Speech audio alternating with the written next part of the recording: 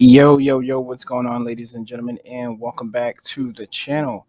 We're over here in Weapon Fighting Simulator. I got the homie Drake Craft here in the house. He's currently AFK. Huge shout outs to him.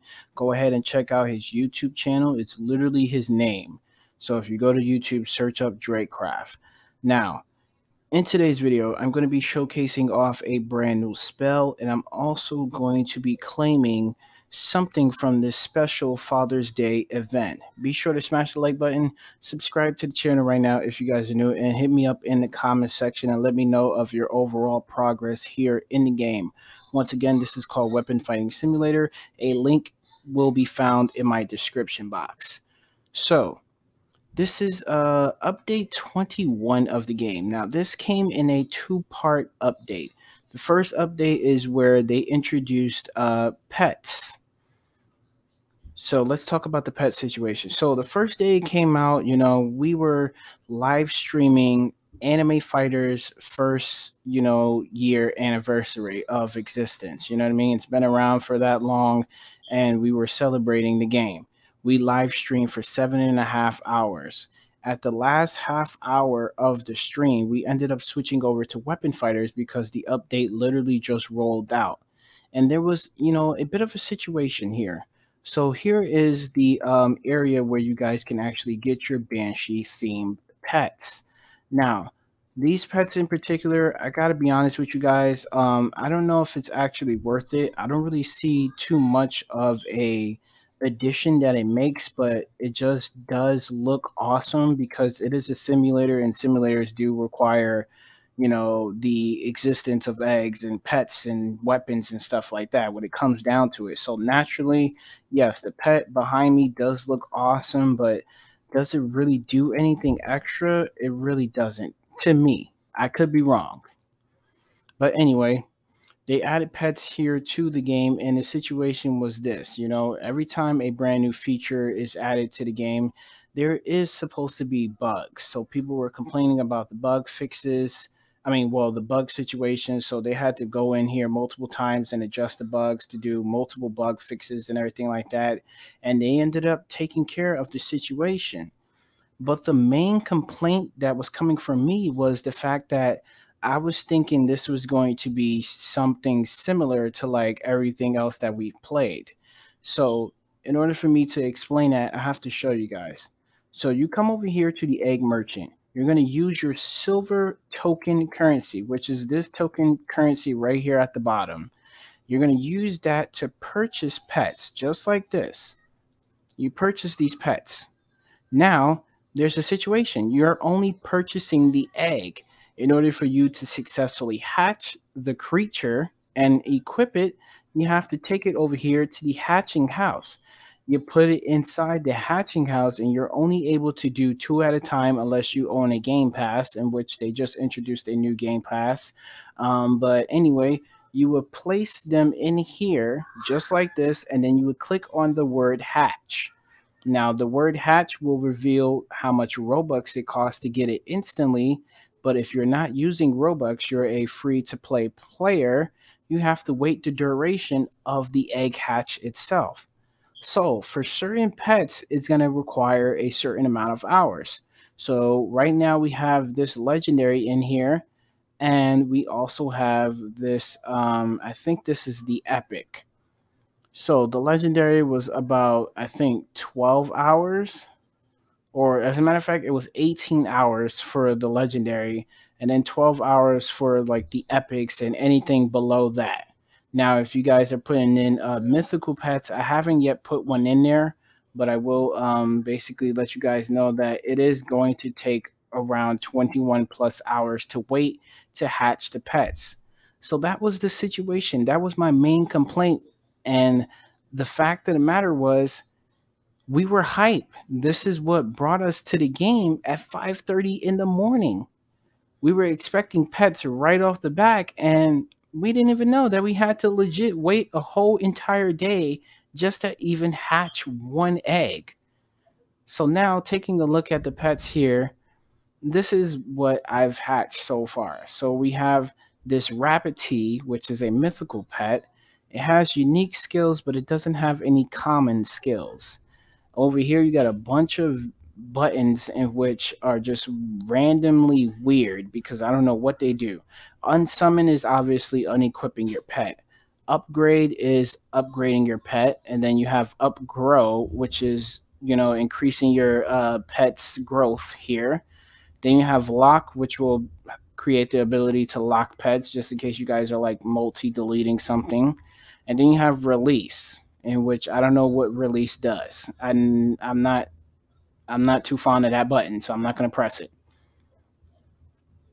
But yeah, that's our first mythical right there. Next, we have Flamey over here, which is an epic.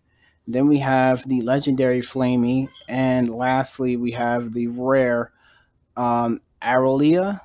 Arolia? I don't even know how you pronounce the name, but those are the pets that I've hatched so far. Ever since the update came out, it's been taking me that long to open up eggs. Now, these companions, they are equipped and they can help you attack enemies and everything like that. But if you unequip your swords and you were to click to attack an enemy, the pet itself does not attack. It's literally like it's a package deal basically. If your weapons are not attacking, the pet is not attacking. So that's why I find it's kind of weird and unusual, for them to add something into the game and then it's kind of pointless. Anyway, so that is part one of update 21. Now, part two here is the new event that they just introduced here, and this is the Father's Day event. Now, just like the other previous events where we had the Easter event, we had the Monster Soul event, we had Mother's Day event, we're going to basically be doing the same thing. Every day, you're giving a certain amount for free to claim, and you guys have a bunch of rewards to claim as well. So those rewards can be keys for the chest, it can be silver token currency, it could be boosters in the game, it could be weapons, and it can also be spells. Now they added something new in here as well. This is the page refreshers for this egg merchant over here. So let me explain that real quickly as well. So let's say you go over here to the egg merchant, right? And you're not satisfied with the selections that they have here. You can either refresh for free every single day, and once you use that free refresh, you can use your egg ticket refreshes as extra refreshes, basically. So what the refresh will do is basically it'll swap out the eggs here and give you a different complete setup. So as you guys can see, the best thing that I have in here right now in this setup is the legendary. Everything else is common and uncommon, and then we have some rare ones over here in blue. So if we're chasing down legendaries and mythicals, we're gonna have to keep refreshing basically until they actually appear. Now, let's say you run out of your free refreshes and you run out of your egg tickets refresh. The last resort will be to use Robux, and that's going to cost you guys 159. So I don't think that's worth purchasing. Now, let's continue on with the Father's Day event here. So, as you guys can see, we have some rewards to actually claim, and this is the last amount that I'm going to be able to get freely for the day. Now, the rest that I'm going to have to actually tally up here in ties are going to come with the work that we have to do here in the game. And you can get these particular ties at any area, basically.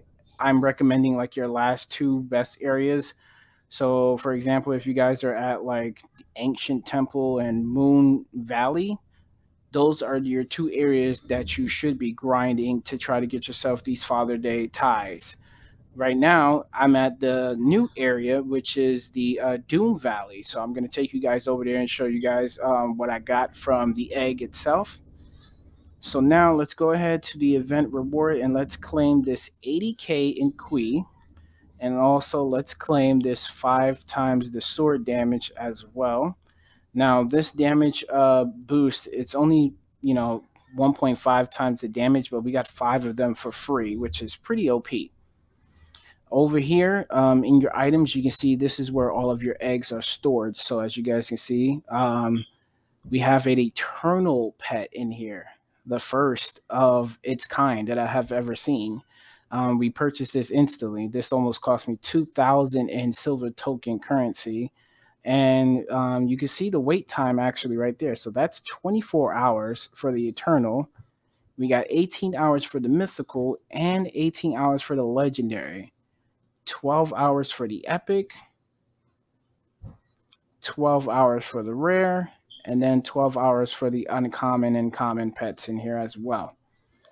So you got your egg storage here, your spell buffs if you have any spell buffs, and then you have your normal items here. So you got your scrolls, in which you can use at the spell library area. You got your keys for the chest, and then you have your other tokens, your other spells here as well. And then I have a spar that I can use for my Thunderbolt. Right now, there's also a sale going on for Spirit Stones. So this spell, this particular, I was about to call it a spell. This particular sale, excuse me, is only going to last for the next 18 and a half hours. So normally you'll be getting a certain amount, as you guys can see, but since this is, times three of the sale, you're going to be getting times three right here just for this small amount of Robux. All right, next we have the daily spin wheel. So just to show you guys, they added the egg refreshers over here as well. So you have a chance of landing on it, which is kind of stupid. You know what I mean? I don't like that feature, but they added it there. And now let's go ahead and teleport over to, where do we want to go? Where do we want to go? Well, we want to go to the Doom Valley so you guys can see what's going on in here. We have this egg, which costs 1 freaking trillion to hatch. Now that we have times three for this particular event, it makes sense to grind egg hatches because you can definitely get yourselves legendaries and the new mythicals. But in order for you guys to get those eternals, you got to spend an eternal time here hatching the egg. So there's two eternals in there, and as you guys can see, we already have the mythical, and I currently have a bunch of them equipped as well because we got lucky. So let me show you guys the stats of the swords here. So look at this mythical, bro. The freaking furnace. Now, whenever I type this in the chat, it tags, and I don't understand the reason why Roblox would be tagging the word furnace. But then again, if you think about what a furnace is capable of, you can probably see why they are tagging it. Anyway, at a base level, this is coming out with 2.04 billion damage. Literally my second best my second best weapon, excuse me, just behind the Thor Millenor hammers here. Then we have the legendaries of this egg, which is called the harvesting tool. We have these as a shiny, and here is the normal stats of the harvesting tool here. So 1.15 billion as a normal base, which is really, really good. You know what I mean? And then we have this one here at 2 billion at a base. So as a shiny, it goes up to 1.73 billion. And then we have, whoa, we actually have enough to make, oh, this is interesting. We actually have enough to make a shiny furnace. But do I want to only have one, or do I want to run around with a whole bunch equipped at the same exact time? Theoretically, you want to go with you want to go with the stats. The stronger the swords, the better. So let's go ahead and just do that. You know what I mean? So now we're going to go over to the shiny blacksmith, which is located at the bamboo forest. The shiny plus plus is at the dragon desert. We're going to go over here, and this is going to hurt, but we're going to go ahead and do this. So it requires 4 to make shiny, and it's going to cost 100K. And it's going to bring it all the way up in 1 billion of its stats. So from 2.04 billion to 3.06 billion. So that's pretty big. So now it's legit my best weapon. And we're going to go ahead and make some more of these harvest tools here. Now, I know I'm spending my Qui, but it's going to take a very, very long time for me to even get to 50. In order for me to actually get that, I would need multiple friends, and then I would need like a times 5 event for Qui. So now that we've done that, let's go ahead and equip our best here. So now this is a shiny, and we equip our best. And now we have a wide variety of swords equipped. So take a look at the team now. Look at that. Harvesting tools. We got the Millinor hammers. And then we got these fiery furnaces. And then, of course, we have a mythical pet just to tie things up pretty nicely. All right. So now you guys are probably wondering, what does the Fallen Swords actually look like when you display it? Well, let's go ahead and take out the final boss here in Doom Valley. Now, I recommend taking out this boss if you guys are Master Qui, because you have the HP. You know what I mean? You have the power, you have the increase the damage in your swords and in your spells. But if you're an expert rank, you need damaging boost because this guy has 6 trillion HP. And it just so happens that we got free damage boost right here. So let's go ahead and use one. And let's take out this bull here. And this is a beautiful display of just craftsmanship of creating pet bosses, giving them certain abilities, not just giving them looks and everything like that. Because you look at this, it doesn't look menacing, but then when it attacks you, it freaking is menacing.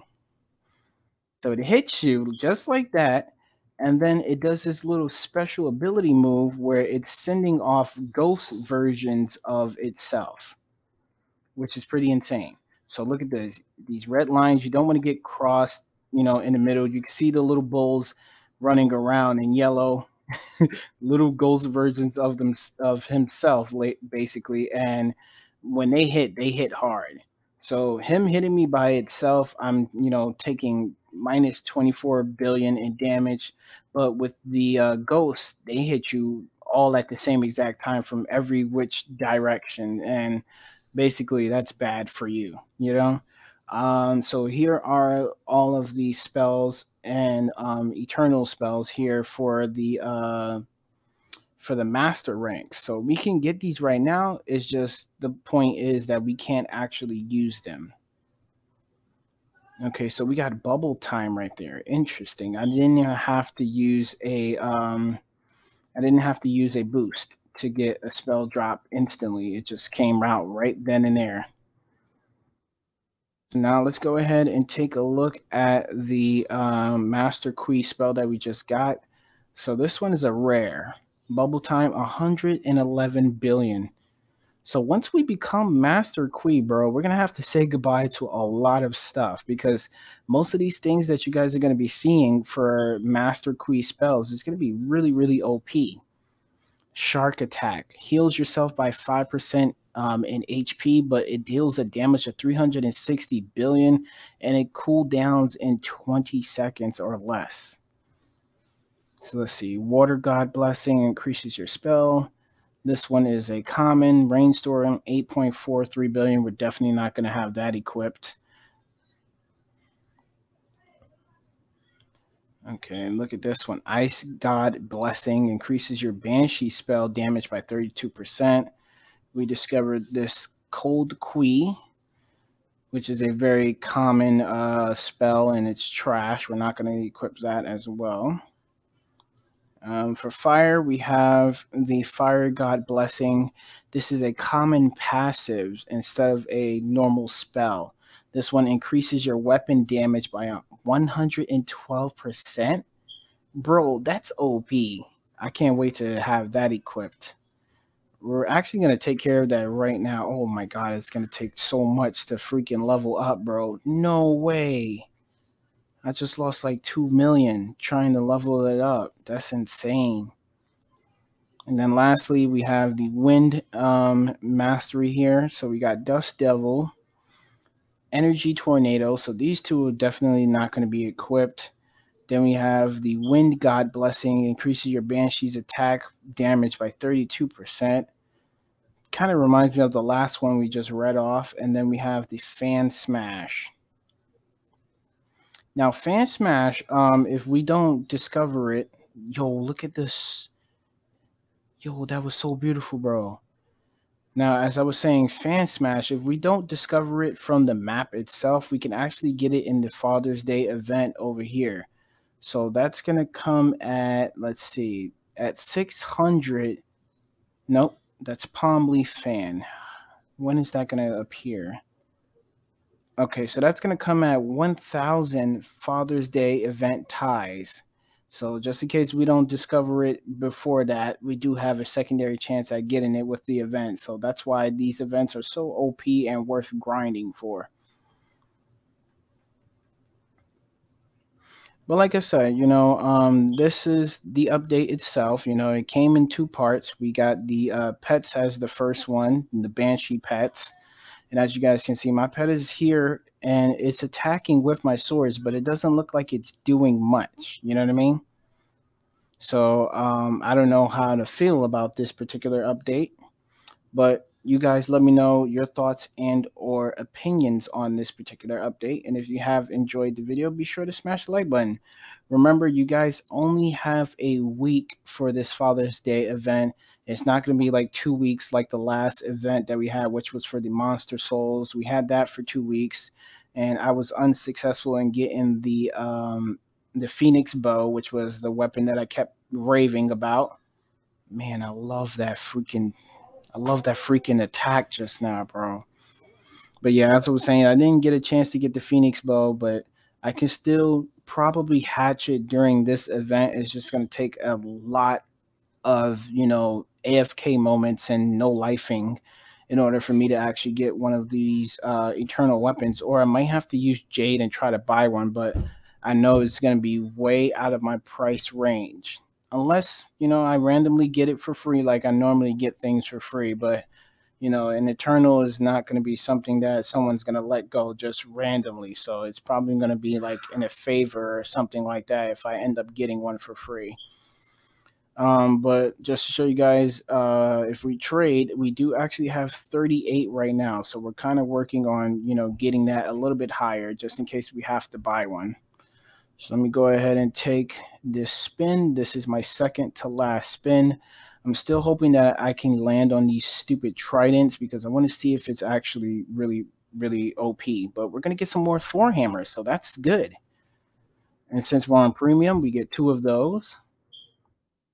So that's one way to end off the video right there. That's pretty awesome. Let's take a look at the stats now. Oh, and they're super stronger because we went up to Expert Qui 4. Yo, these things are strong, bro. 5.41 billion. Yes, yes, yes. Okay, so now we're back to having 4 hammers. We got 2 furnace, and we got 1 harvesting tool. And sadly, the mirror that we made shiny, it is no longer equipped. Its services are no longer required. And then, of course, we have the trifling swords here as well. Wow. That is awesome. Look at that. Look at that. I was just talking about like I'm hoping to get the trident and we got the Thor hammer. So that's still a W.